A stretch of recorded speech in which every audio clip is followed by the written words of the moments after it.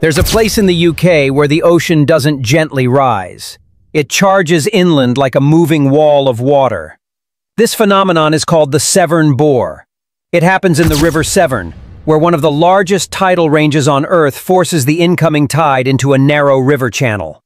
As the tide rushes in, it forms a powerful wave that can travel up to 13 miles per hour, faster than a car driving through a city street.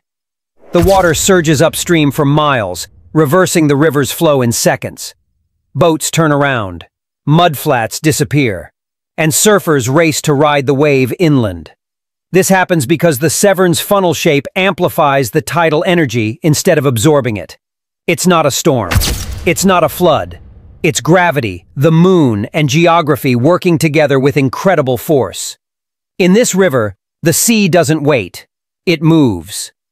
Follow NeoMap Earth for more places where nature breaks the rules we expect.